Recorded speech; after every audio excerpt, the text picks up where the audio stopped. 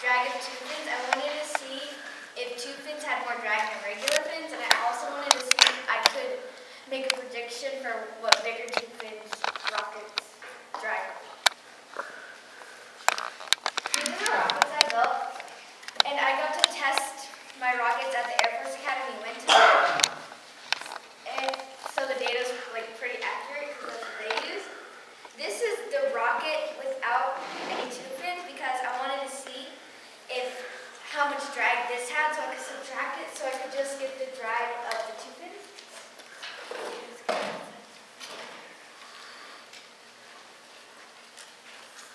This is the BT-70 two-fin rocket. The length is 2 inches.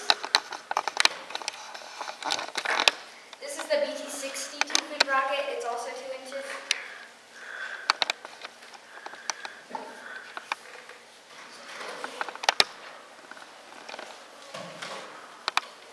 This is a regular fin rocket, so I could get the results of its drag, and I just rounded the leading and salient edge, and they're also 2 inches.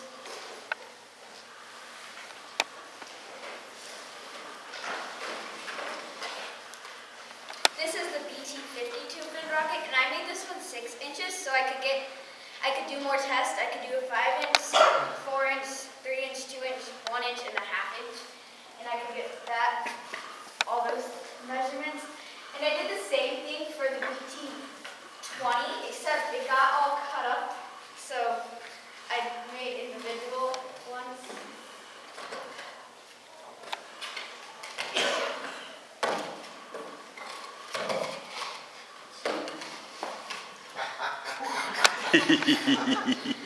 Yeah.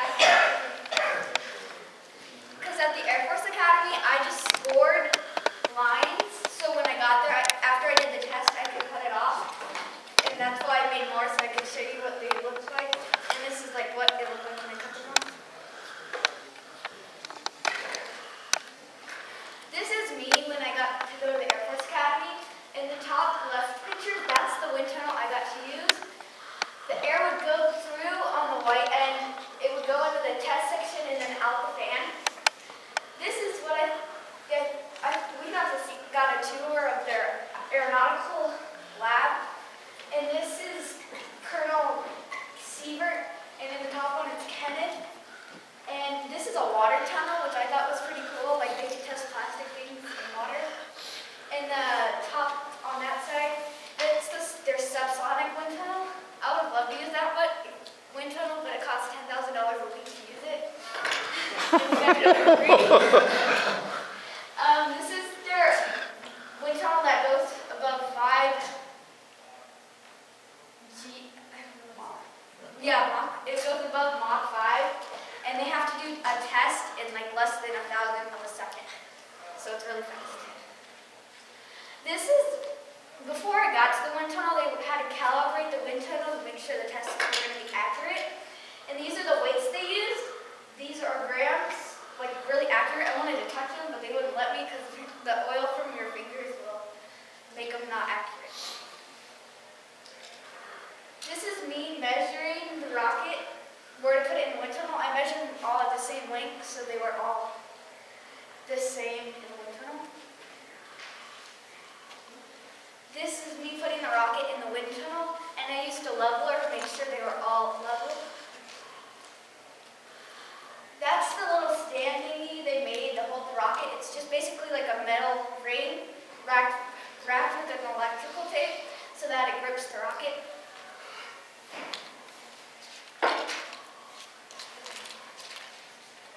And in the wind tunnel, I put one fin down so that the tests were consistent on each test. That's another picture of the stand. And underneath, this is where the actual testing is done. They have like a box underneath it. Okay, I didn't actually get any data when we were at the Air Force Academy. They put it all on a CD and gave it to us. They gave it to us like this. So I had to go home and find out all the drag and stuff. So what I had to do was I had to find the average pressure difference. And then I had to multiply it by 100. And I would put it in there, and and then it would tell me the wind speed of the test I did, so that one was 39 miles per hour. And then what I would have to do is I'd have to find the average drag, and that's how I found the drag.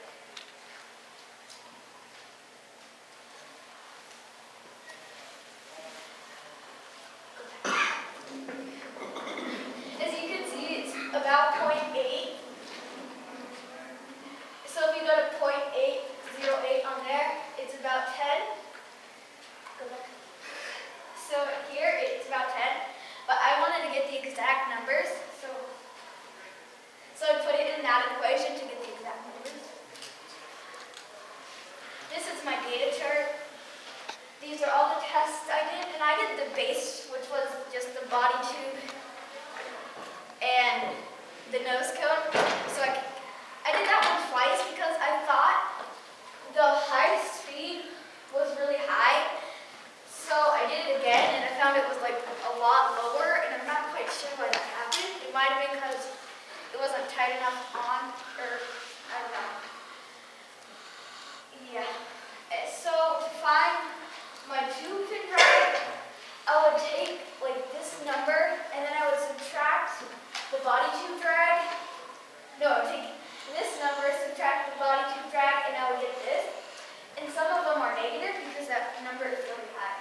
Or really, yeah.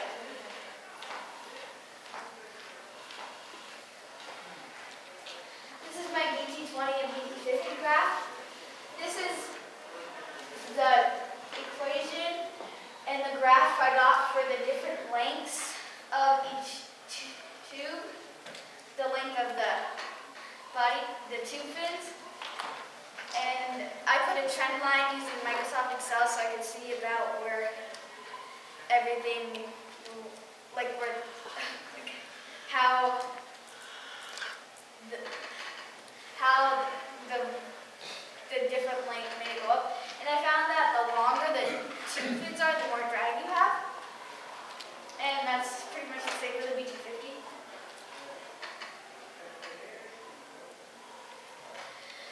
This is the different 2-inch that I had. I had the BT70, the BT60, the BT50, and this one was 2 inches too. And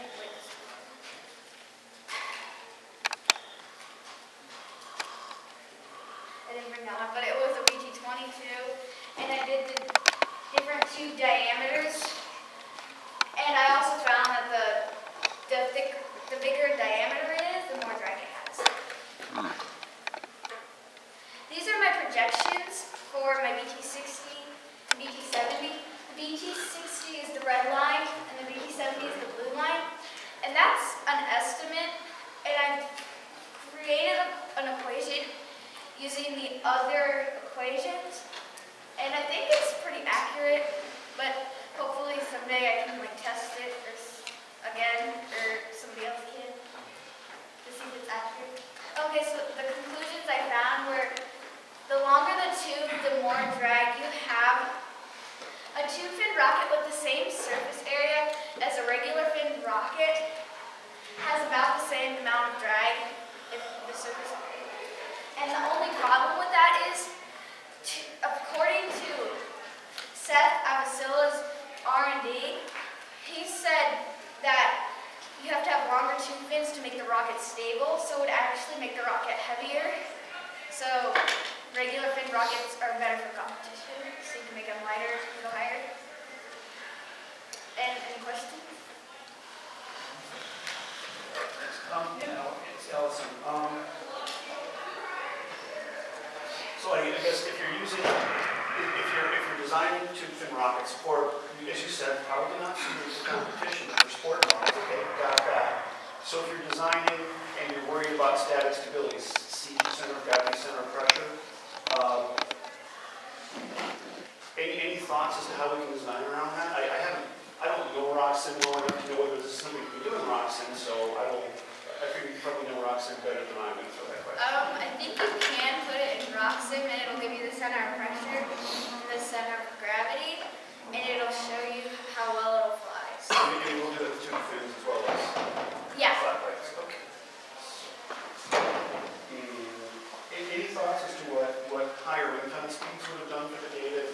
they haven't been way It above. probably would have made it be a little bit lower or higher, but I think I would have gotten the same that two fins have more drag.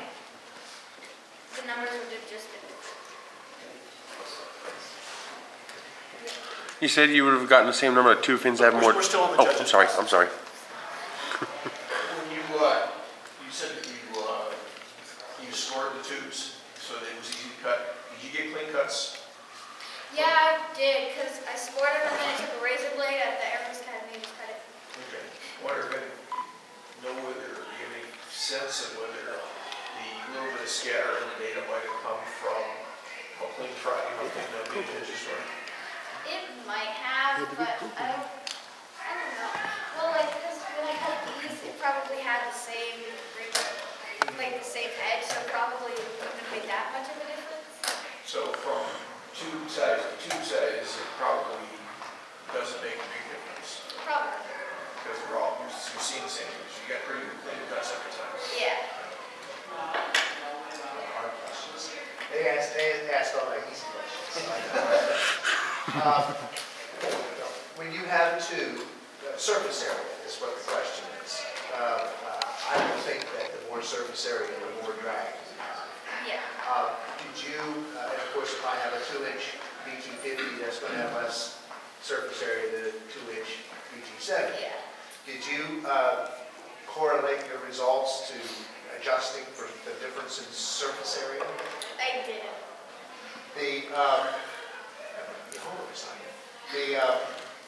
I also noticed in your objective, you said that your objective was to come up with the drag coefficients. Did I miss those? I saw your actual force, but I never saw that formula that takes the force and the speed and turns it into a coefficient. Did I miss that, or did you not? It was in. Yeah. No. What? It was. It's in 14? Good pull. When I got it, gave me the Air Force gave me the data like this, and it had the equations in it. Okay, that's the raw data for Yeah, force. it came like that on the CD, so I had to like go and read it all. You know what a drag coefficient is? It's the drag number. There's a formula for it, and I think it's the force would be equal to the drag coefficient times the velocity squared. And you came up, I think that's right. I'm not sure there's smarter people in here than I am. I'm a scientist, but I think that's what it is. So I think if you wanted to compute the coefficient, then you would have to do that math. Yeah. Subtract out the body without any fins, and it's a formula. But once you get it in your spreadsheet, it's not too hard to do. It's just Yeah. figuring out what the formula is. Yeah. Okay, that's all I have. Oh, no. Have you ever done this project before? No. No. Are you going to do a demonstration for us? Well, that should be a rough. I'm not asking you to do one. I was you had planned to do. No, okay, good. Thank you. That doesn't hurt. I just want to make sure if there's something after today, I'd like to know that it exists. Thank you. Chris, you had a question? You said that tube fins make more drag, but in your report you also say it produces the same drag as an equivalent surface area fins. It produces the same surface area as like regular fins, but to actually like make the rocket stable, you have to make the tubes longer. So it's actually better to do regular fins for like competition because it's lighter. So you actually made finned rockets of comparable surface area to each tube fin and check the drag? Well, what are the math that? It looked like you only had one finned rocket. Okay, so what I did is the regular tube was about, or the regular fin rocket was about like 0.6 something, and the closest one I found was the BT-20, which was like 0.73. So I took that number, and I found that the drag was, Oh yeah, 2 by 2, 7.5. I see. Big graph.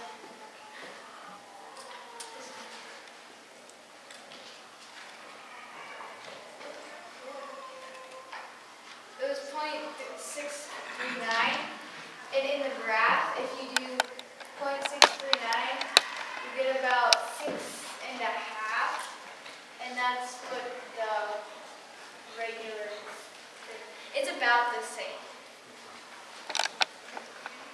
Okay, in the wind tunnel, all your models were zero angle of attack. And going out to the rocket ranges, we saw that many times rockets fly at an angle other than zero angle of attack. So my question is based upon all of your findings and your knowledge, what would be the difference between a tube rocket and a finned rocket at something other than zero angle of attack?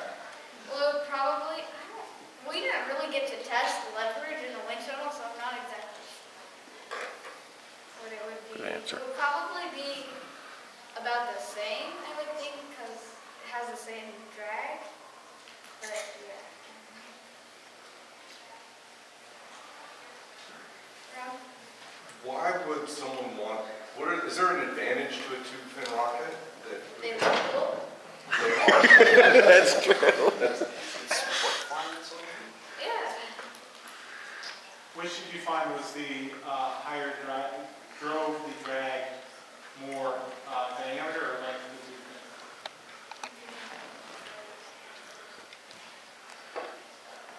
I think it was more length because it's got more surface area, and surface area makes the drag go up. Okay, but what did your data show?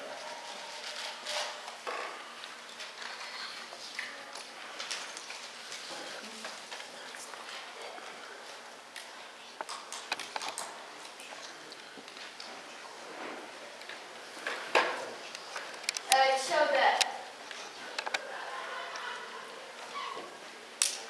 Oh, it showed that the diameter has more. That's, we'll wrap it up with that. That's the allotted 10 minutes for questions, and you spent enough time in the spotlight. We don't want to all here. She did good.